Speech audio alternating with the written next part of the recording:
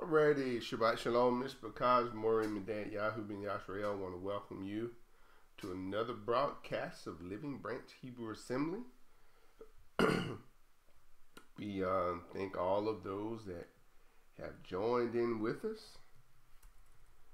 And I know some are still adjusting to the schedule, so I know you'll probably be catching this on YouTube, which is fine. That's why I posted out there so that we can catch those that might miss it on live stream, and because we have a lot of followers that go to YouTube.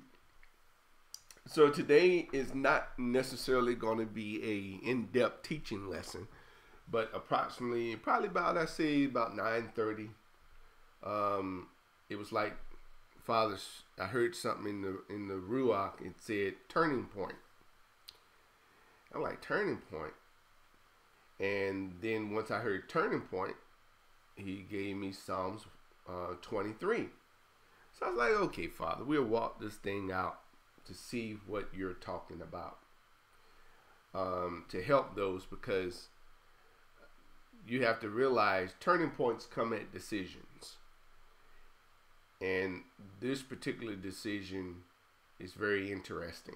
So we're going to look at Psalms 23, maybe from a little different perspective, and try to get prophetically what the Father is trying to tell us in this hour for those that are in need of direction. All right, let's pray. Baruch Hashem Yahuwah Eloheinu Melech Haolam. Father, thank you for another Shabbat you've allowed us to see. We ask you, Father, to continue to barakahs. Let us be a blessing. And we continue, Father, to ask you to lead and guide us as you have done so wonderfully. We submit ourselves to your will. We ask you to show us and give us direction in the name of Mashiach Yahusha. Hallel to Yahuwah. Amen. So I just ask that you follow along patiently with me. We're going to look at a few points. But the first thing I'm going to do, we're going to read the whole psalm through. And then we're going to come back and talk about it. So hopefully this is large enough where you can see it. If not, I'll make it a little bit larger. So I want everybody to be able to see. Okay, and this is a Psalm of Dawood, or Dawid, or David, or David. Okay, first verse. Yahuwah is my shepherd, I shall not want. He maketh me to lie down in green pastures. He restoreth me, he leadeth me beside the still waters. He restoreth my soul. He leadeth me in the paths of righteousness for his name's sake. Yea, though I walk through the valley of the shadow of death, I will fear no evil, for thou art with me. Thy rod and thy staff, they comfort me. Thou preparest a table before me in the presence of my enemy. Thou anointest my head with oil. My cup runneth over. Surely goodness and mercy shall follow me all the days of my life, and I will dwell in the house of Yahuwah forever. Okay, so we know that he said here that this is what Dawood said. Yahuwah is my shepherd. Okay, and you'll find that pretty much standard, I shall not want. Now, there are a couple of places that I wanted to just take you so that you could just, get an idea when we talk about this shepherd thing. And let's go over. I took you to a different search bar here so we can look at it. Let's look at Psalms 78 verse 52. It says, but made his people to go forth like sheep, and guided them in the wilderness like a flock. Okay, and let's look at Psalms 80 verse 1. Give ear, O shepherd of Yashrael of Israel, thou that leadest Joseph like a flock, though thy dwell between the cherubims shine forth. Now, one that I particularly like is over in Isaiah 40, verse 11, where it says, he shall feed his flock like a shepherd. He shall gather the lamb with his arm and carry them in his bosom, and shall gently lead those that are with young. And there are many more that we could look at even in the Brit Hadashah. I just want to kind of, let you see the character of the shepherd. It says, now the Elohim of peace that brought again from the dead our sovereign, Yahushua, that great shepherd of the sheep, through the blood of everlasting covenant. So the shepherd we know is the Mashiach. And one of the things you have to decide, there's a turning point for you, is you have to affirm that he is your shepherd. Now, if he is your shepherd, that means there are certain things, because you got to remember how a sheep acts. Keep in mind, this is a turning point. So your turning point is going to be, you make up in your mind that he really is my shepherd, and I'm going to let him do his job, and I'm going to do mine. So because he's your shepherd, the first thing is, you shall not want.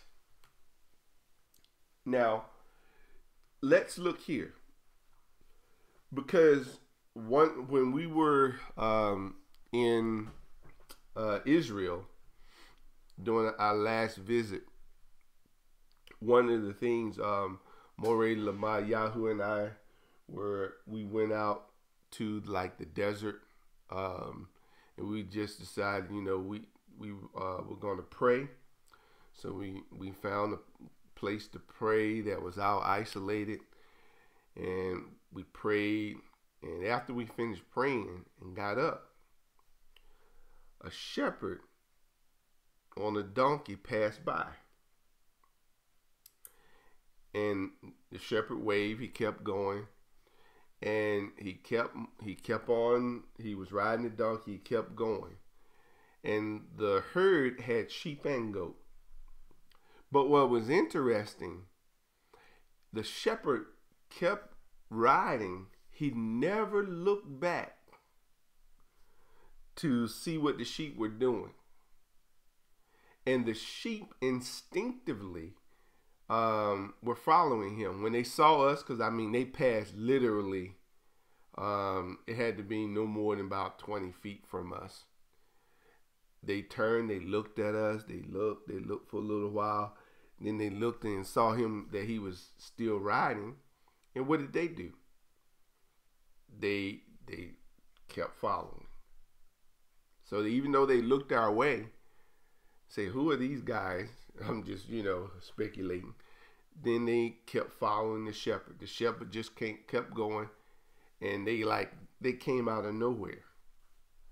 So if you're going to be his sheep, you have to follow him instinctively. You have to keep yourself, where is he going? Where is he leading me? Because what happened to a lot of our Hebrews, they're leading themselves. They're not waiting on him to lead. They're actually leading themselves. So let's look at the part where it says, I shall not want.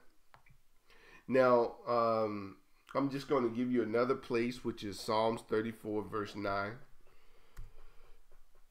where it says, O fear Yahuwah, you his saints, for there is no want to them that fear him. In verse 10, the young lion do lack and suffer hunger, but they that seek Yahuwah shall not want for any good thing. So if he's a shepherd, you've got to make sure that you're seeking him and that you fear him. Because he's the one providing for you. He has your best interests at heart. So sometimes when we go through things, and we're going to see this later on in this psalm, that we often forget that he knows what's best for us. And some of the places that he leads us is not always, quote unquote, the ideal conditions. Okay, then let's look at Matthew chapter 6, verse 33. Almost sounds like a reiteration. But seek you first the kingdom of Elohim, and his righteousness. Remember the kingdom, and then it talks about his righteousness, and all these things shall be added unto you. So when you seek him, the kingdom, and his righteousness, you're part of his flock. He's going to make sure you're provided for. Now, here's the part that most people grasp onto. He maketh me to lie down in green pastures. Okay, the green pastures part. And he leadeth me beside the still waters. So automatically they think that everything is going to be always good. Because he said he's going to lead me to green pastures. The key word there is he's leading you to the green pastures. So you don't know what you're going to have to go through to get to the green pastures. And you don't know what other waters you might see to get to the still water. So you have to make sure that you're following him, that he's leading you, and I bring it back again, that you're not leading yourself. Okay? So this is very key because we have a lot of people leading themselves. Now let's look at just a couple of references for pasture. Let's look at Ezekiel chapter 34, verse 4.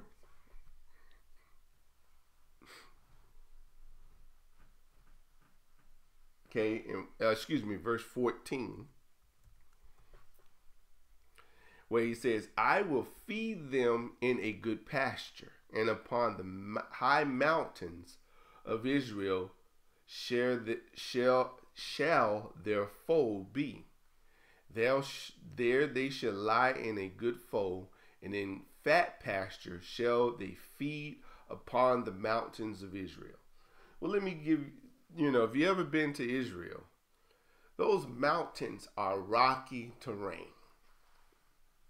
It's easy to fall off into a gully. It's easy to hurt yourself.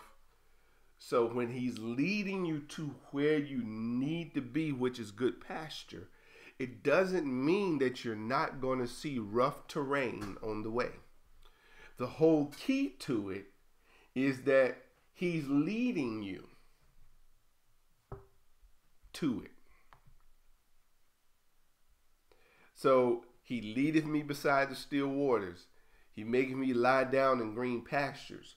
Well, sometimes he has to take you to where those green pastures are. Because you notice when the shepherds in Israel are feeding their flock, they take them out into the terrain and they have to find where there's good feeding. They don't just stay in one place, so they move about.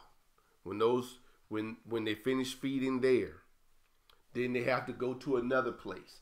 So he don't just take you one place and you just stay there. Once you've got the nourishment that you need from the place that you're at, He might have you at a different place the next day. The whole key is you have to follow him. Okay, and let's look at John or Yehukanan, the 10th chapter, in the 9th verse. He says, I am the door. By me, if any man enter in, he shall be saved, and shall go in and out and find pasture. So he knows where these pastures are. But you can only get these pastures through him. Okay, let's go back over here. So, 3rd verse. He restoreth my soul. Okay, he restoreth. Shub or shuv. He causes my soul to return to me. Then, because how is that? Because I'm in the green pastures, I got the still water, it restores my soul. But that only comes from following him.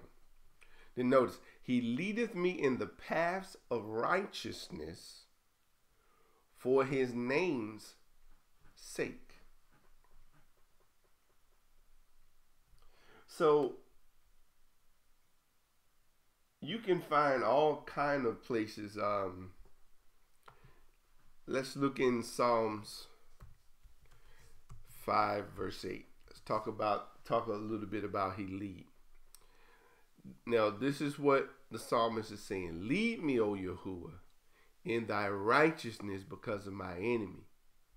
Make thy way straight before my face. So he's asking him to lead him. You have to want to be led, not make your own way. For thou art my rock and my fortress. Therefore, for thy name's sake, lead me and guide me. That's Psalms 31 verse 3. We'll look at a couple of more for lead. Psalms 139 verse 10. It says, even there shall thy hand lead me, and thy right hand shall hold me. Then go down to verse 24. And see if there be any wicked way in me, and lead me in the way of everlasting. And we'll give one more over in Isaiah 49 verse 10. They shall not hunger nor thirst, neither shall the heat nor sun smite them. For he that hath mercy on them shall lead them, even by the springs of water shall he guide them. So that brings refreshing. And notice that here it talks about pastures up in a couple of verses up, where it says they shall feed in the way, and their pasture shall be in high place, in all high places. So we have got to make sure that we're letting him lead us. You know, because oftentimes it's dysfunctional for when you reverse the order for the bride to try to lead the ish. That's not how it works in his realm nor in our realm. So we're the sheep. The shepherd leads the sheep.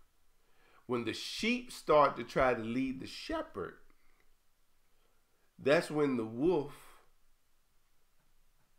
has his day. Think about it. I love watching Animal Planet, Discovery Channel, all those National Geographic. When you have a herd of animals, because they all stick together for protection. Okay, having the shepherd, man, that makes it even better because the shepherd protects us. But notice that what the lions, the hyenas, the cheetahs, all those different animals, if an animal comes out of the herd and is separated, they're more prone to attack. So you've got to make sure you stay in the ranks. Don't get ahead of the shepherd. Okay, let's go back over. Now, this is the part that I'm considering the turning point. Because so many think that every place that he's going to lead you to walk is going to be green pastures and still water. But that's not the case as the psalm continues on. Because right in there, you get where he says, yea, though I walk through the valley of the shadows of death, I will fear no evil, for thou art with me. Why would we have to worry about that valleys of the shadows of death if it wasn't a part of where the shepherd might have to take us through to get to the next place that has still water and that has green pastures? So I find that very interesting because many people think that you come over here, everything's just supposed to be hunky-dory. But it's not the case. And if you follow closely behind him, you'll be able to make it through the valleys, the shadows of death, and you will understand the function of the shepherd, that he is to get you to the next place that has still water and that has green pastures so that you can restore your soul. So let's look at Psalms. We're just looking at another place here. And Psalms 138, verse 7.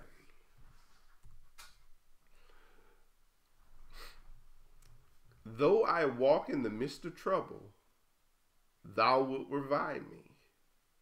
Thou shalt stretch forth thy hand against the wrath of thy enemy, and thy right hand shall save me.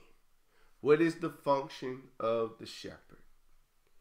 It is to protect and cause the flock to flourish. But if the flock refuses to follow the shepherd, then that protection is not guaranteed.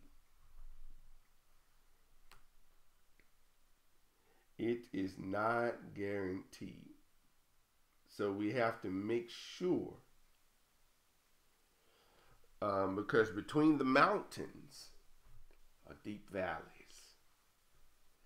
And to get where there may be another green pasture, he's going to have to take you through those valleys. And when you go down in the valley, some translations say the valley of deep darkness. The sun might be in a position where in the valley it is dark. So there could be fear, but because you know who is there with you, guiding you, you will be able to say, I will fear no evil, for you are with me. And what's there with you? His rod and his staff, they comfort me. So let's look at that part. So I didn't want to go too long today. It says, I will fear no evil, for thou art with me. Thy rod and thy staff, they comfort me. So if you remember, the shepherd's staff has a hook on it. And that hook is to pull you out of any holes or any place you might fall. Okay, let's look at Micah, the 7th chapter, 14th verse. Feed thy people with thy rod, and the flock of thy heritage, which dwell solitarily in the wood, in the midst of Carmel. Let them, Carmel is up in Haifa, Mount Carmel in Haifa, in Israel. Haifa is above Tel Aviv. And feed them, and let them feed in Bashan and Gilead, as in the days of old. So what does that rod do? That rod is designed to feed, to help. Then we know what a staff does. So all these things are designed for correction. If the sheep start to get out of line, that staff can correct you and put you back in line. Now notice, here again, this doesn't paint a pretty picture. Thou preparest a table or meal before me in the presence of my enemy. So my enemy is right there. But the function of the shepherd is to protect you. If you ever get a chance, read Daoud and what he talked about, what he did for the flock. And this is right before he went up before the Philistines. And he talked about how this Philistine is no different than the bear and the lion that came up against the flock that he was protecting. So he had great concept of how a shepherd protects. And thou anointest my head with oil, my cup runneth over. This is right in presence of the enemy. Surely goodness and mercy shall follow me all the days of my life, and I will dwell in the house of Yahuwah forever. So because I'm in his house, I'm following his rules. So goodness and mercy are going to follow me. So your turning point, Miss Bakai, is going to be when you realize just how much of a shepherd he is. And I have to ask you, and I'm not, I'm just, trying to give you direction. Are you letting him shepherd you like you're supposed to? Or are you leading yourself? You have to ask yourself that.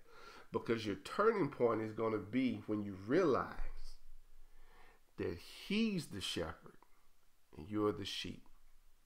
We are the people and the sheep of his pasture. Isn't that what the psalmist said? The psalmist made it quite plain who we are.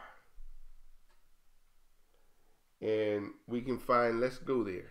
Because I want you, because you have to know who you are. Look here in Psalms 100. Where did I see that? I think it was in verse 3. Know you that Yahuwah, he is Elohim. It is he that has made us and not we ourselves. We are his people and the sheep of his pasture. So he has the ownership position. So he should be the one directing us, leading us. But it seems that many folks take matters into their own hand and they want to lead him and tell him what he should be doing. When you need to be seeking him, asking him to show you what to do so that you can be in line with Scripture. Now, different people have different opinions, but I'm telling you, your turning point is going to be when you realize just how much of a shepherd he is and who you are, his sheep, and his function and your function, and where he leads you and why he's trying to get you there. Some of you are going through things right now because he's trying to get you to the still waters and the green pastures, but he's got to take you through the valley to get you there. And you're crying, woe is me, instead of realizing what he's trying to do in your life. And when you see what he's trying to do, that's going to be a turning point for you, because you realize, oh man, he's trying to get me to a green place, to some still waters. And he's trying to make sure that I am doing what I need to do as a sheep, keeping me in line. See, one of the problems with a lot of folks, they don't want to be shepherded. They just out here running around in the wilderness, doing their own thing, kicking up their heels, eating whatever they want. They don't want to be shepherded. They don't turn into wild sheep, goats, they just all over the place. But he's going to separate the sheep from the goat. So you got to make sure that you have a sheep mentality, that you are doing what you're supposed to do as his sheep. Staying in the flock, making sure you're keeping your eyes on the shepherd and let him lead you. It sounds simple, I know, but trust me, it ain't as simple as it seems. So I know this lesson is going to help somebody. And the only reason I know that is because right after he gave me turning point in Psalms 23, somebody emailed me, and in their email, that's a psalm that they actually quoted, that they wanted, basically they wanted to serve Yahuwah and be in the right place and have a pure heart because they wanted to see him. And then they put Psalms 23, Yahuwah is my shepherd, I shall not want. And I'm like, okay, Father, you must want me to teach this lesson for sure, because somebody out there needs it. So I was like, no problem, Father. This is not my show. This is your show. You the one that gives direction and instructions, not me. I want to be led by you. So that's where we're at, Miss Bakah. So I hope you take heed. I hope this lesson has been something that will help you and be instrumental. So we're going to pray. I didn't even get to, okay, let's go back over here. I was at the end of the slide. Okay. So let's pray just for your walk, your understanding. Baruch Hashem Yahuwah, Eloheinu Melech HaOlam. Father, we say Todah Rabbah for this word. I'm asking you, Father, to make this word a turning point for someone out there. They've been functioning in the capacity, they've been shepherding their own life. But Father, I pray that this turning point will let them see that they are your people and that they are the sheep of your pasture, and that they must follow the good shepherd that you've given us. Father, help them to see examples in Scripture. Give them revelation. Show them, Father, that the shepherd is functioning to get them to still water, to get them to good pasture. And some days he's going to have to cause them to go through valleys and go through places that are rough, just to get them to the places that have the still water, that has the good pastures, where their soul can be restored or revived. Father, I thank you because this is going to resonate in somebody's spirit. It's going to click, and they're going to understand that they've been making decisions instead of searching it out and seeking it out through you. Father, I thank you. I say Toda Reba for what you're going to do for your people. Father, you're gathering us and you're causing us to see and understand. And I pray, Father, that our hearts would continue to be tender and that we would continue to operate in the humbleness and that humility that we need as a child to make it into the kingdom. Take pride out of our lives. Take arrogance out of our lives. Take everything that's not like you out of our lives, Father, so that we, Father, can be a help to others, so that we, Father, can be an example to others. When they look at us, they can see Torah operating in us like it's supposed to be. Father, Toda Reba, for all of your servants out there, for all of my mishpachah, thank you, Toda, for them. Be with them. In the name of Mashiach Yahusha, Hallel to Yahuwah. Amen. Amen. So if you have prayer requests, you can send those to me at prayer@living-branch.org. Okay, and of course you know about the Hebrew 10 Commandments. If you want to get that, it's down. Here's the web address down here at the bottom. We also have the Hebrew Passover story, because Passover is going to be coming around real quick, Mishpachah. We're already, time is like it's moving and accelerating. Now, we've sent out quite a few bookmarkers this week. There's no fee for bookmarkers. If you can make a donation, hallelujah. If you can't make a donation, don't worry about it. Still request your bookmarkers.